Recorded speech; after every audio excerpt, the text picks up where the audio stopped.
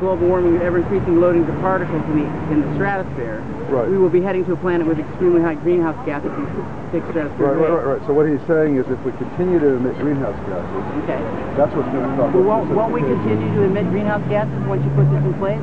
Because this only takes away the effects of the greenhouse gases. Right.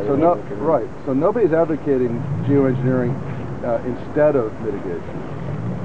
We're not saying that this is a solution to global warming. We're saying that we're saying, all of us are saying we have to do mitigation no matter what. We have to try and stop emitting greenhouse gases. But wouldn't we be saying it louder before we would deploy an experiment that would add pollution to the atmosphere? Why aren't the scientists saying, hey, no matter what, we need to reduce? Like James Hansen. No, we all are saying that. But barely. We can't hear it. It's not in the news.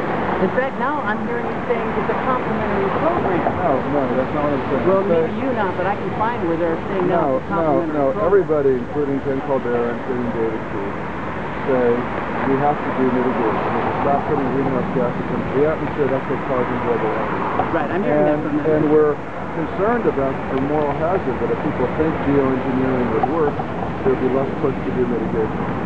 Some people, however, say that if we start doing research on geoengineering and it turns out really scary, and people like you oppose it, that might make it seem like there is no solution, and so we'll push even harder for mitigation. No, I believe there is a solution. That's everybody to tighten up their belts. It sounds like alternative energy going to solar cell.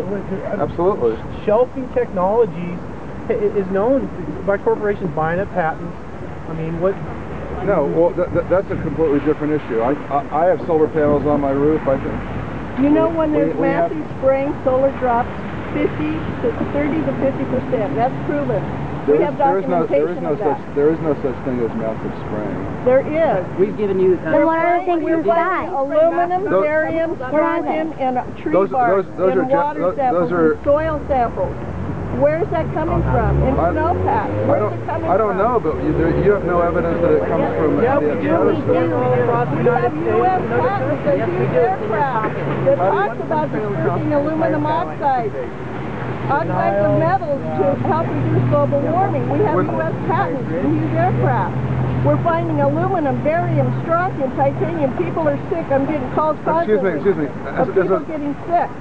As a scientist, if you're making claims, you need to have the trail of evidence. You need to have every point. Scientists like you to start researching. You don't have all these links. You have different observations and you're trying to connect them, but there is no evidence. It doesn't mean it's not happening. That's true. That's right. I sat in a park in Atascadero, and all of a sudden everybody started coughing there. The kids were underground. They started coughing. I had this thing go up my nose here that I could hardly stand it up, and then I look up and we got these chemtrails. You could see the bottom of the damn airplane. Well, there's lots of pollution in the stratosphere, but you have no evidence that plane had anything to do with it. I don't know where you live, but if you live in my neighborhood in Central California, you see these things all over. And you see these condensation trails last all day. When you see another jet right above it have a contrail this long. Let me explain to you why that is. When a jet plane burns jet fuel, it produces carbon dioxide and water vapor. That's what happens when you burn any fossil fuel. That's right. That's right. Yeah, I'm just a scientist. Sorry. Yeah, maybe.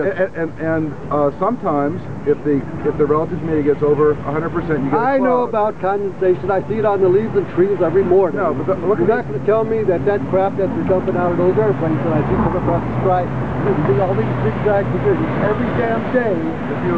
And then all of a sudden, and then all of a sudden, yeah, I know, but that's kind of rude. If you let me explain for a little bit, then you can. At different levels in the atmosphere, there's different amounts of humidity. And if you add a little bit, sometimes it's enough to make a cloud. If another plane is flying at a little bit higher or lower, and that level of the atmosphere is much drier, then the condensation trail will evaporate much more quickly. Let me explain why. We're not talking about condensation. Why would start, stop in like 5 We're seconds? talking about barium. No, I want to hear the answer to that. Spray. It's clearly spraying. The plane is continuously running its engine. These aren't normal planes. They're much higher altitudes than commercial air traffic. Could I ask? Yeah, I'd like to know how it starts. Oh, you did? It doesn't start and stop.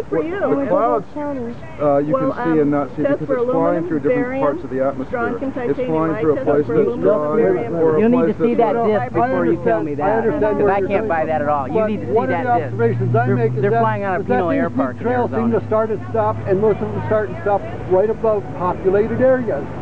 Do you have any data? Especially overpopulated areas. No, but that's just anecdotes. Do you have any? I've taken How about pictures of- I got rainfall hundreds coming of after with these planes making contrails? And we've got chemical tests from rainfall, and so actually, when you can see contrails, that means and they last longer. That means the atmosphere is more humid. we know And all we're about not talking about contrails, we're talking about chemtrails. Could I answer your question?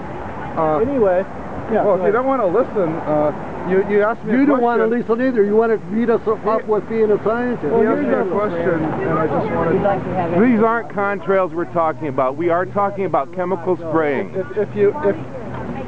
When the atmosphere is more humid, that's when the contrails last longer, and that means humid air is coming in and a storm is coming in. In Colorado, you're taught to make weather forecasts. By when contrails last longer, that means the atmosphere is more humid, and a storm is coming, and that's why it rains afterwards, because a storm is coming. Yeah, but we get calls from all over the United States, so you're saying it's humid everywhere that we get reports of high pressure spraying? 30 bars, and you've got I mean, Arizona in the summertime. From LA to Redding. Or over the Brago Desert, where it's normally completely dry. So, excuse me, do you think that I'm part of the conspiracy? No, we're not saying that. it's not We a just want conspiracy. information. It's this global. There's something else going on there besides To come contrails. forward and do studies to prove what we already know, so we can get it published in Science magazine. But the way you do science is you gather data and you analyze the data, and you need a lot of data. You not just need anecdotes. Will you come and work for us?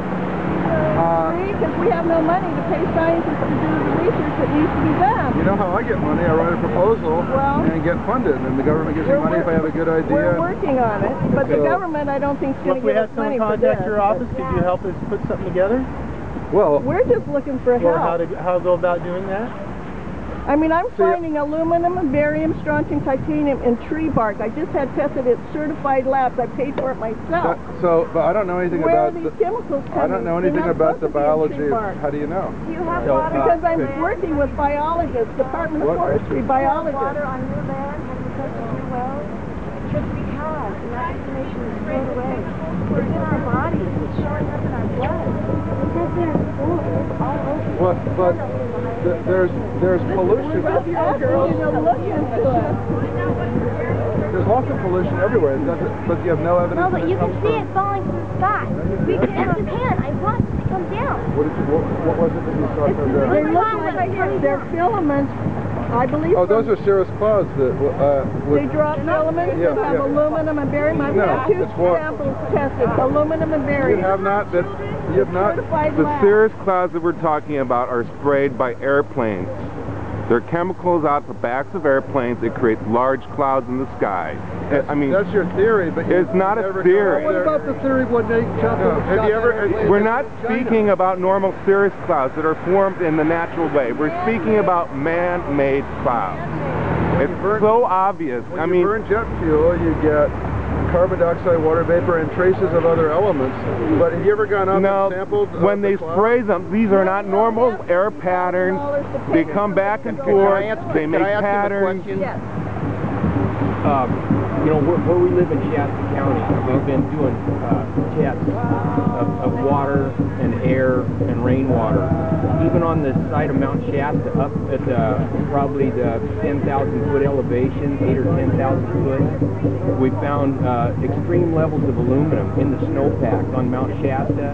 We found it in the rainwater. We found it in the air samples. We found it on the ground in many places that are far removed from any kind of, towns or mining or anything. We've gone to our local officials to ask them to help, to do their own testing, from our own people, our health, air quality control board, and they just totally dismiss what we're doing. How would you suggest? I mean, this is legitimate. I mean, I'm sure that you as a scientist would like to know more about this extreme aluminum contamination. How would we go about validating this. First of all, I would see how these measurements compare to other, to what are the actual levels. You can find trace amounts of lots of things that aren't bad for you. So how polluted is it? How polluted is it compared to other samples in other places? Well, that's the first thing I would do. And then I would look at the literature on long-range transport of air pollution. You can find here in California pollution that was put to the atmosphere in China and blown across the Pacific Ocean and comes out in the rain here.